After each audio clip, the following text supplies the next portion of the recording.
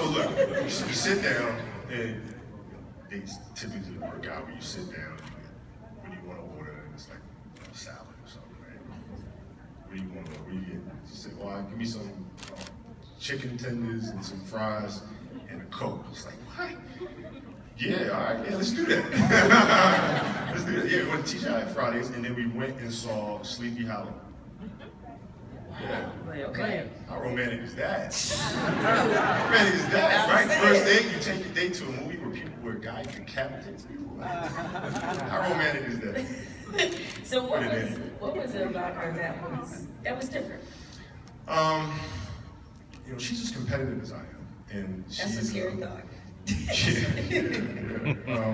competitive as I am, and you know, great sense of humor, and she's had characteristics that I felt were going to be. She was going to be a phenomenal mother, and what she is, she's a lioness. She takes care of our kids, and she's with them 24 hours a day. You know, there's no babysitters, there's none of that. She handles everything with them, right? So it's kind of like. It's a little upsetting, when, you know, when say, the wives of celebrities or high-profile people, or whatever, that stay at home and take care of their kids, don't do anything. The reality is that's the hardest job in the world. It's the most pressure job in the world because you have the responsibility, the primary responsibility of raising kids to become great citizens. There's no more pressure job in the world. So, you know, when people say that, it's a little upsetting. She works harder than I do. So, as you may have heard already, but Kevin Hart has this running joke about how men can't watch their kids because y'all are ill-equipped. So, what is the household like if you are at home with the kids by yourself? It's good. I'm actually great with kids.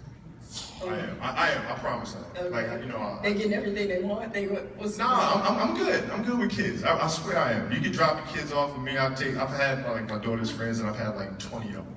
You know, all by myself. Movies, Disney, all of that stuff. I can handle it. No problem. Okay. No problem. So, whose personality takes after who? So Natalia, who's the eldest, she takes after Vanessa a lot, and like things that she likes. And, Gianna takes more after me. You know, she's a lot of energy. They're both extremely competitive and very smart. I mean, they study a lot, they read a lot. So that's kind of like an indirect way of saying, I'm really smart. They really take after me and Vanessa how smart. No, but they're great kids. And,